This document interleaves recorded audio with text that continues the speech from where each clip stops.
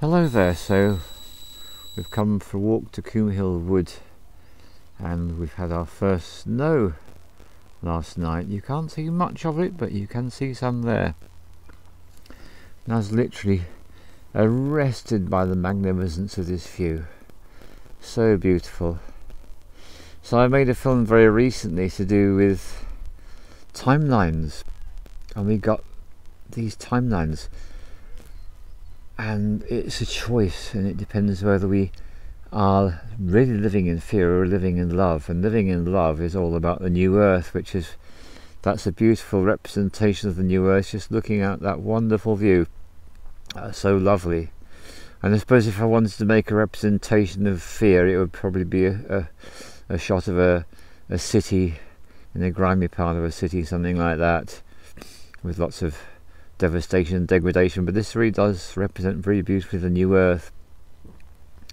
And I feel that there's some more things I wanted to say. So particularly this is what I want to make very clear, is that 2020 and also 2021 to a certain extent, we have this very unusual opportunity of being able to jump from one timeline to the other. And I've experienced this myself quite a number of times. I'm sure you have too.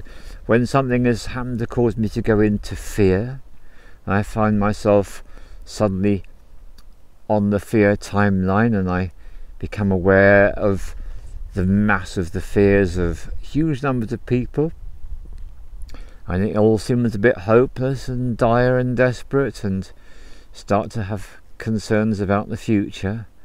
And then, most particularly if I go into nature or do any one of a number of other things that make me feel so good, cooking food, building, just extending my senses into my environment, being in nature, all the things I love to do, then it just brings me right back into the love timeline on the new earth.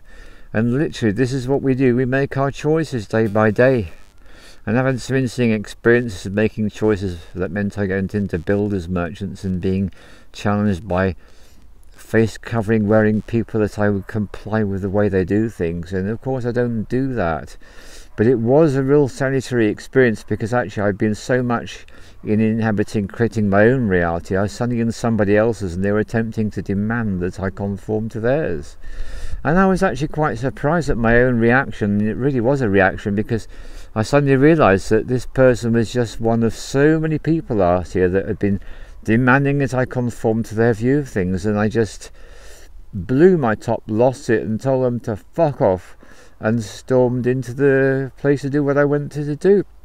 And of course, with time to reflect, I realised that that behaviour was unacceptable, and I did go back and apologise to the person for upsetting them, as they had indeed upset me and literally shaken me out of my new earth living in love timeline inside that building. And in fact, as I tuned in a bit more in the building, I noticed the unpleasant beeping noises, I noticed the toxic radio music full of its mind control programming. I thought, my goodness me, I'm so blessed I don't have to spend 8 hours a day working in a place like this.